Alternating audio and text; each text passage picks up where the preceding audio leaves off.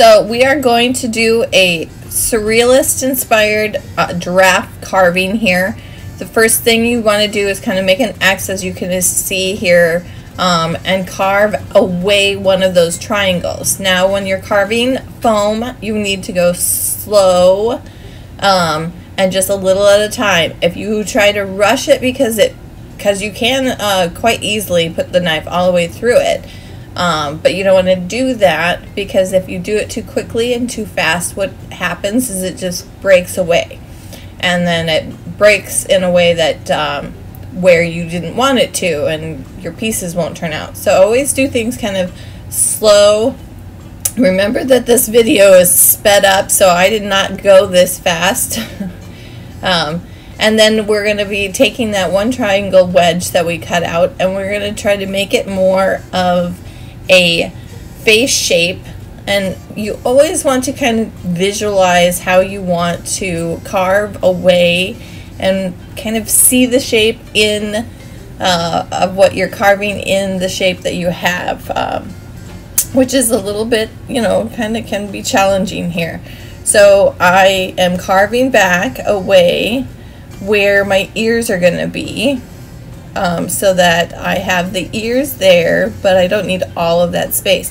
As you can see, I do just a little at a time, so I don't try to take that whole wedge out, just a little at a time. And all I'm using is a like steak knife, so it's a little bit of a sharp edge. It has a nice point, but it really doesn't take much to carve away.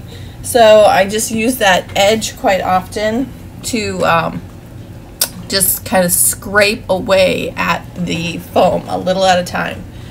So I'm making a little bit more of the rounded front of the nose of the giraffe, and I'm not looking at a realistic giraffe face.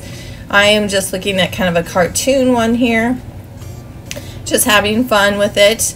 And you guys can tweak my design, but you want to make sure that you don't go too small too fast, because what I've seen students do is that they carve away too much, and they realize they forgot to leave material for eyes or ears or whatever, and they just get like the round shape of the head, but they don't have any leftover material, so then they don't have the material needed to make some of the details. So you really want to just kind of take things slow. I'm making bulgy eyes here, so as you see, every time I go to a different kind of shape, a different part, I kind of trace out and draw like the circle, and then I carve away and just take a little at a time. Again, just always working a little at a time. This is not material that can easily be glued back together. It is kind of possible, but you usually need to use like a toothpick to get those pieces back together. So really take your time and go slow with this.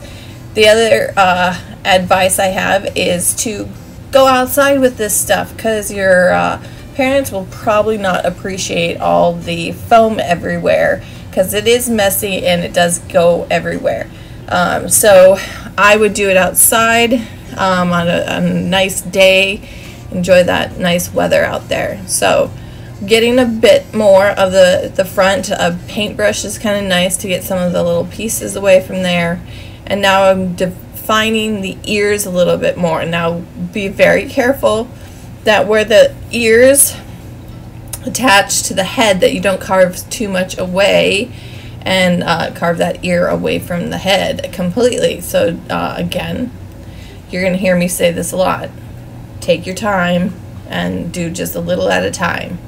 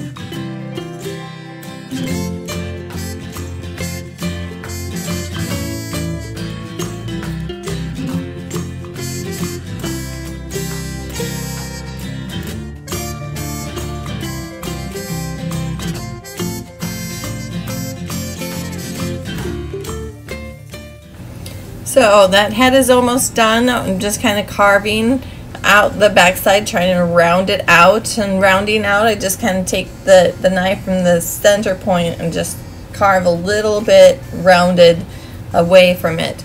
Smooth everything out and check and see how everything looks, and if you're satisfied with it, then set it aside and we'll be starting the body here.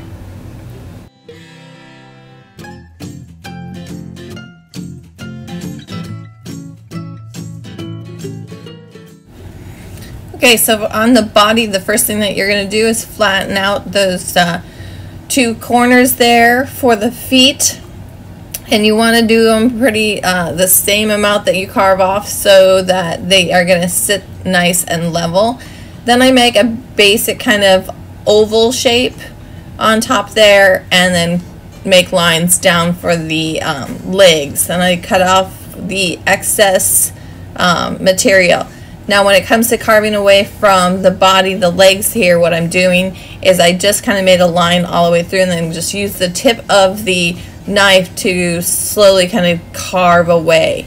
Reminder, I sped up this video. I did not go this fast. Don't go this fast, otherwise you would probably crack your material. And you only have one block, so try to make sure that you don't mess it up. But I do have a plan at the end. If you end up not being able to get a sculpture done, I have a secondary project that you can do instead.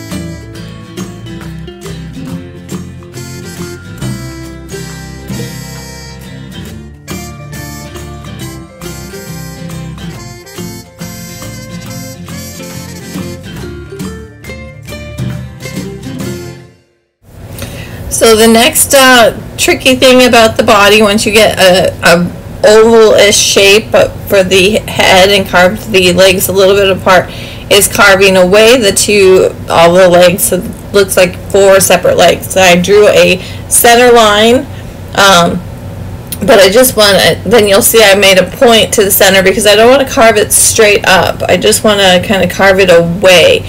I want to keep the connection between the legs and the body as big as possible so that I don't accidentally carve the legs completely away. Now the design I've created here is really kind of bulky and thicker, and if you choose you could go a little bit thinner, but don't go too thin. Start out with the bulky legs and the bulky body. You also need the body to stay pretty decent size, otherwise when we attach the head it will be too light and it won't support the head. So keep the body pretty bulky, and so that the mass of the body is enough to support the head when we attach that.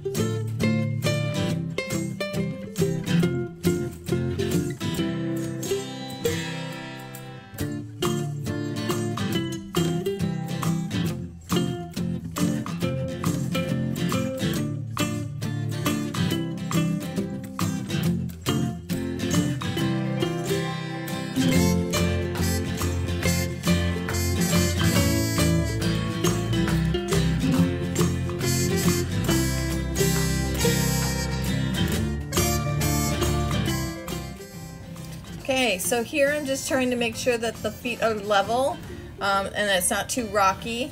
So if it's a little bit rocky where it's not sitting on all forward legs, you just want to carefully carve away whichever one is taller. Be careful not to carve too much away because you don't want to carve your legs away. So once that's done, we're going to figure out the neck. And I put the straw, I'm just using a regular straw with a crinkly top there, right? Bendy straw. And I'm going to put the neck in, and I'm going to go quite far into the body with that straw. I'm probably going in like 1.5 inches into that body with the straw, so it's very firm in there. And as long as I get the angle right the first time, it should be really good. If for some reason you put too much of an angle on it and you have to do it again, try to make sure that you don't go in the same spot. Otherwise, it's not going to be as nice of a strong as a connection, is what I'm trying to say. Then I took another straw and made the 2 horns, but you can also use like 2 twigs. It does not matter what you use for the 2 horns for the giraffe, but it is important to have those, otherwise it doesn't completely look like a giraffe. It could look like a very odd dog or something, I don't know. Then you just take your acrylic paint that you were given and paint it all over, coating it carefully with your color. Everybody got different colors. I'm just using white here. And you will notice it's not necessarily the easiest material to paint. It likes to kind of soak it up, and all the little fibers go different places and stuff like that. But you will need to do like 2 coats to fully cover up that green material, to cover up the foam. I could probably even have used maybe even a touch-up 3rd coat on mine.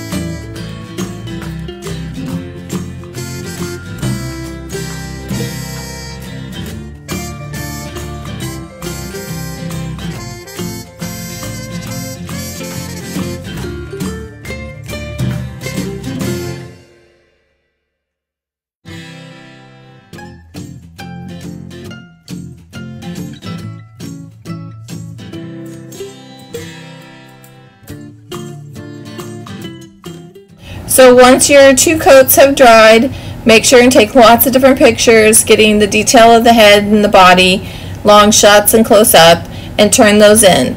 If you have broken your foam and it's not able to create the project, then this is the kind of project I'd like you to create instead, where you take the elongated elephant sketch that we've done and create another animal of your choosing and create a landscape picture. Have fun.